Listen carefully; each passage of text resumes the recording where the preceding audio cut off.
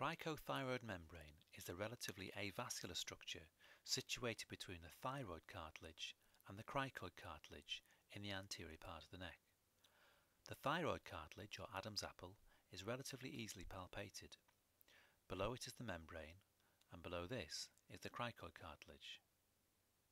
There are important vascular and anatomical structures in the anterior part of the neck, but using the cricothyroid membrane is a relatively safe approach to the trachea.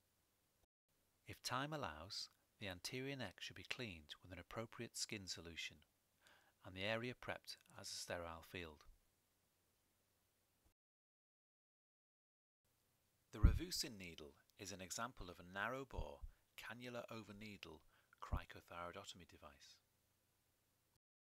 The proximal end can be connected to either a standard anaesthetic gas source or a high-pressure oxygen supply. The cricothyroid membrane is stabilised and then punctured with the needle. Aspiration of air confirms entry of the needle tip into the trachea. The cannula can then be inserted over the needle into the trachea and the needle withdrawn. Once secured in place, the cannula can be connected to a high-pressure oxygen delivery system like the manujet shown here.